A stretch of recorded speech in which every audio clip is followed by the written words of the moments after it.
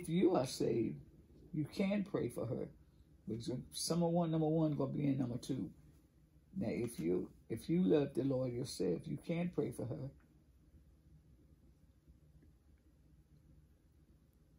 And if you're going to church, you can talk church to her. If you ever read your Bible, you can tell her what the Bible says.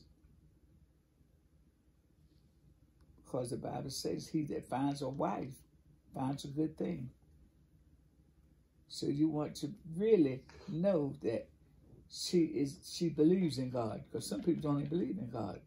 So you don't want to get her from a family like that. Because you're really going to have problems. If you're going to want to go to church, she's not going to want to go. That's a problem right there. Find out if she went to church. Find out how does she really love the Lord. You can ask those questions. You ain't got to be saved to ask that. You just want to know how she's feeling.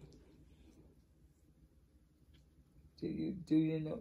And I joke always say, do you know can you recite the 10 Commandments? No. I can tell you they can't. What's another one the Lord gave a woman? The Proverbs is your book for women.